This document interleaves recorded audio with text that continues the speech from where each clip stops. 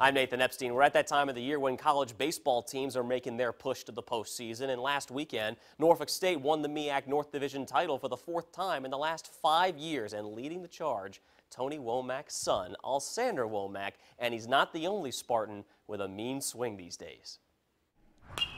Norfolk State has a 1-2 punch, and it's nasty. We got a little saying on the team. We say it's curtains for you. It all starts with Justin Hayes, a state champion from Western Branch High School in Chesapeake. Justin starts everything up. He's the catalyst for the club. Once he's on first, don't blink because he leads the MEAC with 27 stolen bases. If I find a way on base, I already know Womack's going to get me in. He's a clutch hitter for us. And right behind Hayes is Alsander Womack. This guy's a born hitter. I wouldn't pitch to him if I was a pitcher.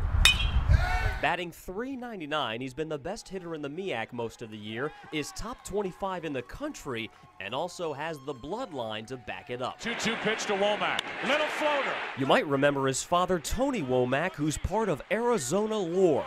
Diamondbacks going to the NLCS. His walk-off RBI against the St. Louis Cardinals sent the Diamondbacks to the 2001 National League Championship Series. Womack. His 9th inning RBI tied Game 7 of the World Series and eventually gave the Diamondbacks their first and only World Series title over the New York Yankees. And I'm always happy to have him around. I'm thankful that I was able to learn as much as I have from him so far. Womack was an All-Star in 1997, but has always been an all-time father. Always a coach to me, regardless whether it's in school, on the field, or off the field. He's always trying to motivate me. Just a great family, model baseball family.